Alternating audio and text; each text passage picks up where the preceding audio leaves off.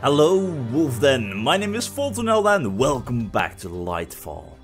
We got all the Paddlewood pages from this area and we also learned a bit about Strix, his companion or pupil. And things did not end well, definitely not, so it's understandable how he hopes the same doesn't happen to us. Either way, it is time to move on, find our way through this fortress. And into the fortress itself, like through the forest into the fortress. And the question is, are there any council members remaining? I may never forgive myself for what happened to Ravoria. But know one thing, boy. I will not let you down. Well, I would argue that you also never actually let Ravoria down. She went on her own way, her own path to take down the Black Swarm. I wouldn't say you failed her. At least that's what I would say. Yeah, we are destroying a lot of these crystals here. I'm not sure in what way that is correct, because yeah, we can save ourselves or we can kill ourselves by activating the wrong stuff. That's all I'm saying. Which leaves the question, in how much trouble am I going to be? And of course I hit the edge of the plant. Bloody hell. Yeah. Luck can work two ways. Either it can help you or it can become the death of you. That works. Okay, we need to move you a little bit. Okay, here we go, here we go, here we go. Okay, up we go. Come on, safety. Thank you. Now, there could be something down there that might be for the speed running portion, if you're fast enough. Yeah, this is a little bit more difficult than it looks. As is with everything in this game. It may look terribly easy and you may have a very easy time with it. And I would argue that that should not have killed me. We'll get through this though. It'll take an attempt of 3 or 4, something along those lines. But we'll be okay. Just need to play it careful. Okay, here we go, here we go, here we go. Here we... I'm so dead. Oh! Oh, there was a platform there! I didn't see the platform! The mushrooms distracted me on the platform, which indicates a trap, let's say that. So it's still not safe, but it's safer than this. Ah!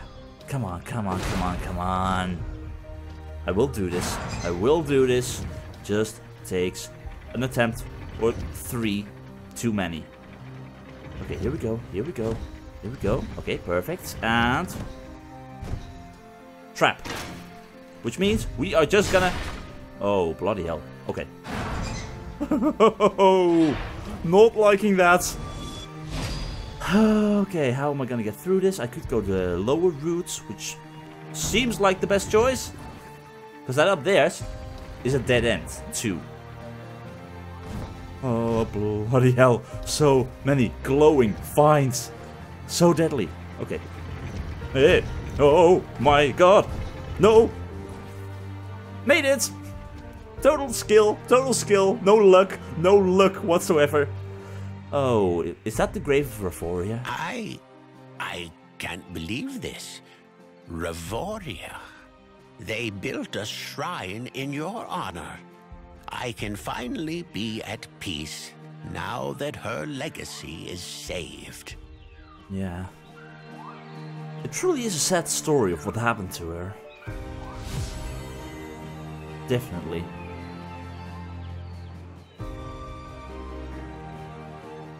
After so many years, I felt as if a huge weight had been taken off my shoulders. Knowing that my owl brothers, in the end, had understood that Ravoria had made all those sacrifices to protect Numbra put my mind at rest. The mistakes of my past would no longer plague me. Thankfully, the boy and I were unharmed by Ravoria's forgotten traps. The road to Sylveon was still long and treacherous, but at long last, we saw the light at the end of the tunnel.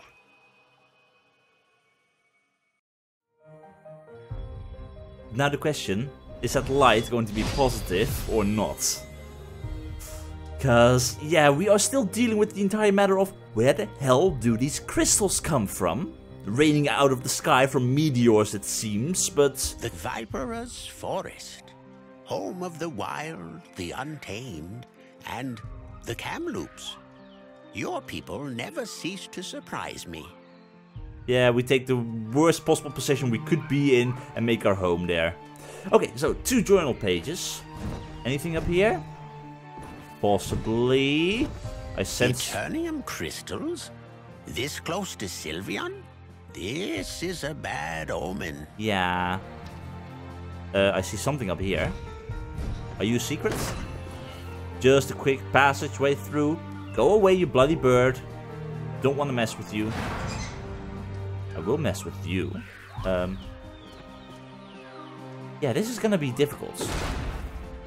I have a feeling that not breaking everything is a good thing. Like maybe. Oh, no, no, no, no, no, no. No. I hate these birds. Okay, let's take this checkpoint. Anything down here? Doesn't look like it. And something tells me that something is hidden behind here. But that's not the case. Okay, got it. Yeah, let's continue in that case. I am gonna miss those journals. Most definitely. I will do my best to try and find them. If I know where to look, at least. Okay, come on. Come on. There we go. No, no, no, birds. Go away. Perfect. Okay, this looks promising. Or... yeah, just speedrun material. Oh, and I'm happy to know that my blocking destroyed them. Kill them. Oh, okay, that was foolish of me. Let's say that. Okay, let's see. How am I... I'm gonna do it like that. Okay, perfect. I see you. Hi. How you doing? Great. So, all that did was not much, and... interesting statue. Definitely an interesting statue. On a brighter note, Luxana might be in the capital, protecting the Kamloops as we speak. Yeah, Strix, don't begin to think too many wishful things, cause there's a large chance that might not be what is happening. Definitely. And also, I have no clue where I would be able to find the rest of the journal pages. I see more creatures ready to destroy me once I get the chance. Okay, here we go. I'm gonna play it safe by staying at the top, getting the checkpoint, and then we can look down where there is a hole with a secret. Got it. Okay, I wouldn't be able to get it from here. No, of course not. Okay, so there are multiple crystals. Why are there multiple crystals? Don't tell me this place is gonna... This is just a maze, right? Just a maze, nothing else? It looks like a maze. Because I'm afraid it's gonna just collapse on top of me. That would be a thing. A thing I'm expecting to happen once you break too many of those crystals. Like they're bearing pillars or something. Okay, now the question. We got this. How the hell are we gonna get it back? Like that. That was easier than I thought it would be. December 25th, 1590. Isan came to me in the evening, bearing bad news. Apparently, Ashen and his most loyal supporters had decided to leave the Order's fortress on a whim without telling anyone. As they said, a tiger couldn't change its stripes. It all began this morning as I was summoned to the Night Owl's Council to explain our presence in Numbra. Even before the audience, I could see that Ashen was very nervous about the whole thing. How can you keep that smile on your face, Battlewood? The future of our nations depends on this very meeting. Do you even take this seriously? He asked as he fervently paced the hall. There was no point in arguing or explaining myself with the man once he had made his mind. The assimilation war changed him. It turned him into a cold and ruthless man. That much I could see. He would never trust the night owls. In fact, I'm not even sure he even trusted me, his own captain. The doors finally opened and I went inside. Let's just say that the meeting didn't go exactly as planned. Gripax looked like a kind and gentle soul compared to his superiors. I was questioned relentlessly by the council members, even mocked at times. They didn't seem happy about potential unwanted newcomers in Numbra. They already had enough problems on their hands with the Black Swarm, Slash and the King of the Forest, and many other troublemakers across the land. Gripax and Stripax tried to vouch for us, but were quickly rebuted by the council. At that moment, Ashen furiously left the room, slamming the huge metal doors behind him. That scene certainly didn't help our case. I could see them whispering and sneering behind them. The council said that they would announce their decision in a few days, but I knew our fate was sealed. I went back to my chamber and it was then that Isan brought to me the news of Ashen's departure. As much as it pained me to say this, we had to find him and his group before they got us into even more trouble with the Order. I would need to have a serious talk about this insubordination. I was the captain of the expedition and he needed to remember it. Yeah. I can see where he's coming from, but also, yeah, it's not really the best thing to do to help your case. Definitely not. Okay, how is this gonna kill me? By just dropping a brick. Got it. Is it gonna help me out in some way? Or is it just gonna lead to a villager? Or a shortcut? Just a shortcut. I can take the shortcut. I can't take the shortcut. It just leads to the same area. I'm gonna go down here, see what's up down. Okay, here we go. Oh, hey, does this count as standing? Yes, it does. Standing on top of those crystals counts as resetting stuff. That is cool. Now, I'm not sure what is up here in regards to secrets. I see you. Haha. What the hell is that? Hello? Are you dangerous? What? Okay, what the actual hell? What's up with that? Oh, no. Okay, here we go. Perfect. This is a bit interesting. At least got these. But that also makes me wonder, what is to the left of here? Villager. Aha. Okay, we got that one too. That is good. Which means I need to find my way back. Which this is the best way to do. Without dying, I hope. Perfect. Here we go. December 26th. After secretly sneaking out of the Order's headquarters, we found ourselves back down in the eerie forest. We knew we were being watched by dozens of creatures hidden in the wild. We just wished they wouldn't pounce on us at any moment. Suddenly, out of nowhere, I was pulled from behind. Paddlewood, you idiot! Why did you follow us here? It's dangerous, Ashen said angrily. You're the one who ran away. That's not very nice of you, Commander. That's one way of saying it. A loud rubbing sound interrupted us.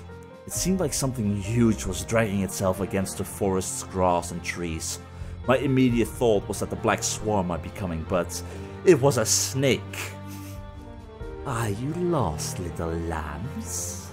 A nice meal for your king, maybe? Delicious. A giant snake that couldn't be anyone else than Slash, the king of the forest, emerged from the shadows and slowly surrounded our party with his endless tail. I had never seen a creature that was that big. He was twice the size of Animus. His skin was thick and battle-scarred, the mark of a deadly predator that had bested countless foes in its lifetime. I looked around only to realize that everyone was frozen in fear. Even Ashen couldn't hide his stupor. Curious beings. I've never seen your kind before.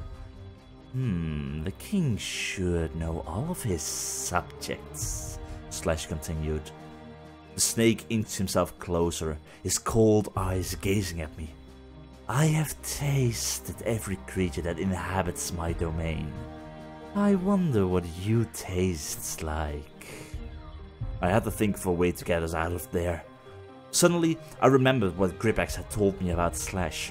He was as self-conceited as he was powerful. That's why he had proclaimed himself king and named the forest in his honor. Your domain, you say? I didn't know it was yours. Who are you? I asked. The snake was stunned for a brief moment. He couldn't comprehend what he had just heard. Pathetic mongrels. How dare you offend your king like this? He hissed. Isan looked at me, incredulous. What are you doing? She whispered. You will get us all killed. I had no time to explain. I had to keep going and bet on his vanity to buy us some time. I didn't mean to offend you, but I've never heard of a king in the Kamloops forest before, I continued. The snake was fuming.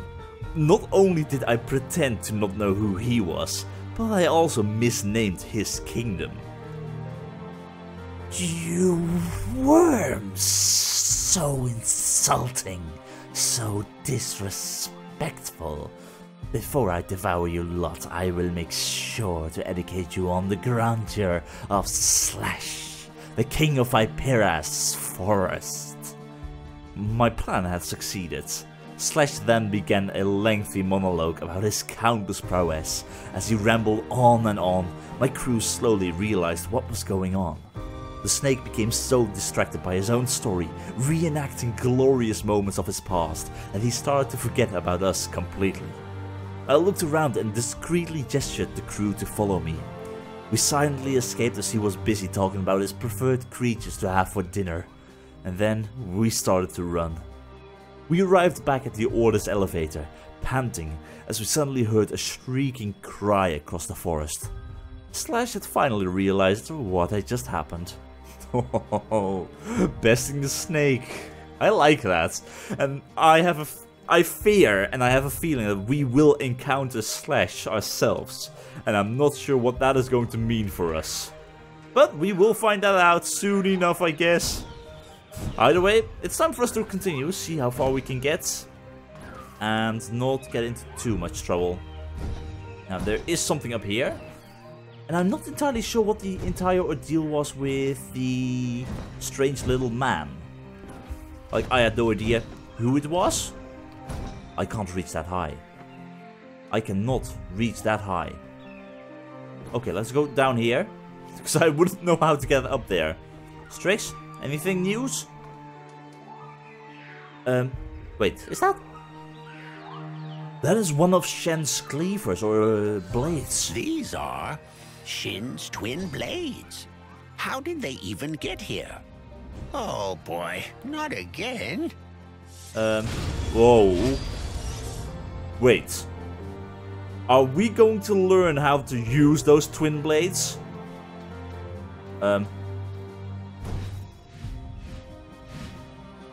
What? What? Oh, are they...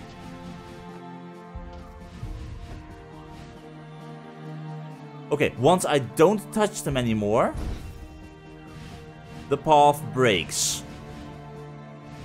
But up until that point... Oh, whoa, okay. So there is a limit. Oh, bloody hell. Oh dear, how am I... Oh, bloody hell. Okay. If I can. No. No.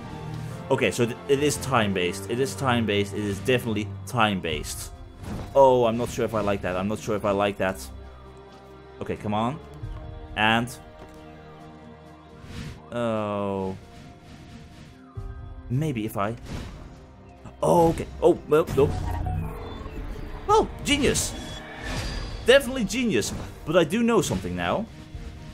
The Shadow Core, in general, is capable of opening up these bricks. So that means... I'm safe here. I'm safe here. Oh, no. Yeah. Wrong button. Wrong button. Wrong button. Oh, but I know what to do. I can use my Shadow Core to stand on. And also normally to get past here. Okay. It's gonna disappear. It's gonna disappear. Which means I have a little bit of a safety net over here. Good. Perfect, perfect, perfect. Aha! Got it! Okay, that is an interesting skill. Can we resume our journey now? In case you forgot, we have a job to finish. Yes, Trix, we can continue our journey. But I fear it's not gonna be right now. It's gonna have to wait till the next episode. But that is gonna be a very useful skill that is gonna take some practice to use properly. But anyway, that is gonna be all for today's episode. Thanks for watching, and don't forget to subscribe if you want to see more. Have a very nice day, and remember, have fun.